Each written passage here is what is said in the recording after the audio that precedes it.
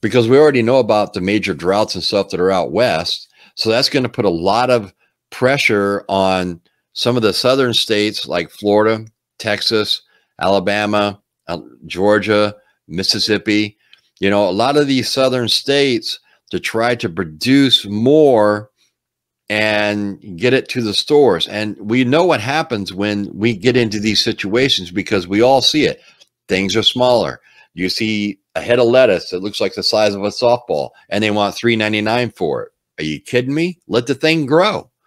But they can't because they have to put something in there. So as what they see is they're putting something in there. It's just this big when it should be like this, you know?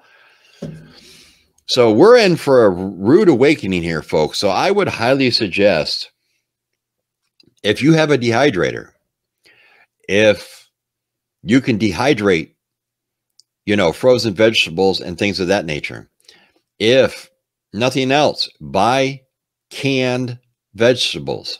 Because at this point, they're a heck of a lot better than what you're buying fresh. And you're paying top dollar for the fresh.